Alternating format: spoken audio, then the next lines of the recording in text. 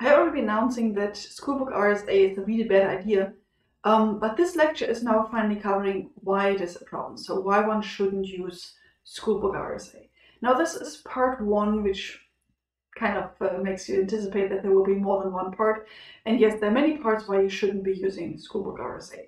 So let's start with something which is called small exponent RSA problems. So in order to speed up the computation, it is common to use an E which is small.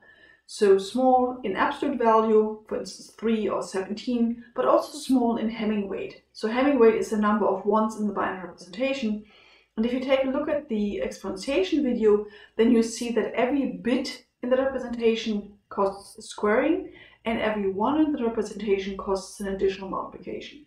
So you want to have a small Hamming weight and a short representation. And of course you also want to have the system be secure. So the typical choices here, the 3 and the 17 are kind of obvious, and there's also the 65537. Now 65537 is one of those numbers that you should remember for the next pub quiz, because, well, 65537 is 2 to the 16 plus 1. So Hamming weight is just 2, that means you need 16 squarings and 1 multiplication. If you have both the message and the exponent being small, then you have kind of the obvious problem that if you take the message to the E, there is no reduction. So you haven't even reached n yet. So for instance, if you've seen 4096 and you know that the exponent was 3, then it is fairly likely that there was no reduction. Well, 4096, we know this number. That's 2 to the 12. Oops, 2 to the 12, not 4096 to the 12. So that means it's just 2 to the 3 times 4. That means it's 2 to the 4 cubed.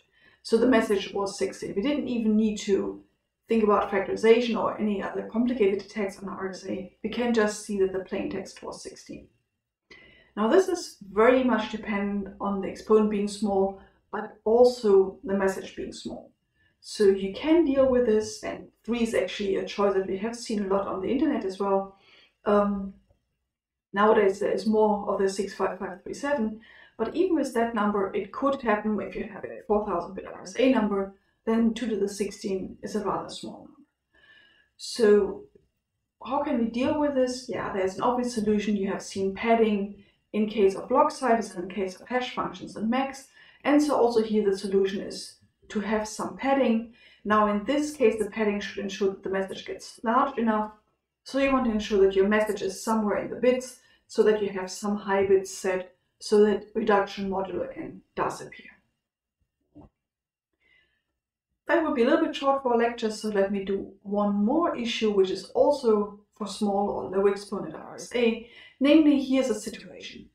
Patty is having a party and didn't invite Eve. Now that's already a big problem, because we know Eve, she doesn't like that idea. Worse, at least in the mind of the cryptographer, worse, Patty's using schoolbook RSA. So here are the keys of Alice, Bob, and Charlie. They all are using exponent 3 because they're nice to the person encrypting to them, so they don't want to cause too much effort in the encryption function. And so all of them have exponent 3, and then they have their very private NA, NB, and NC. So there's nothing wrong in isolation. However, if Patty is sending the same information to all of them, say she's sending them the date of the party or the time of the day and whatever address, we're going to have a small example, so for us it's just going to be the date, then she's using the same message in all 3 positions. So if Eve is getting all these 3 ciphertexts, she of course knows the public keys, those are, well, public, and she knows that the exponents are 3, she knows the NA, NB, and NC, and she now additionally obtains the ciphertexts. Now the way this is typeset, and already in the title saying CRT, so Chinese remainder theorem, should make you think of what you know about the Chinese remainder theorem. And what you do know is that you can compute a solution here which satisfies all 3 of these equations. There is a unique solution of this system of equation modulo the product of the moduli. So you can obtain, using the CRT method, m cubed modulo NA, NB, and NC. But you should also realize one of the conditions of RSA was that the message is less than n. Okay, so in this case, m is less than NA, m is less than NB, and n is less than NC. So that means that the cube m times m times m is less than the product of the moduli. So we're again in a situation where there is no reduction. If you get this m cubed, we have a cube as an integer. So that means, just like on the previous slide, where we saw the 4096 and could instantly conclude that the message was 16, here we're seeing the message with now an increased modulus of 3 times the size, but we get an integer cube.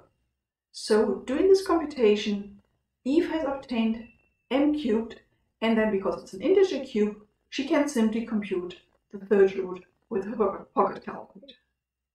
So let's do an example of this.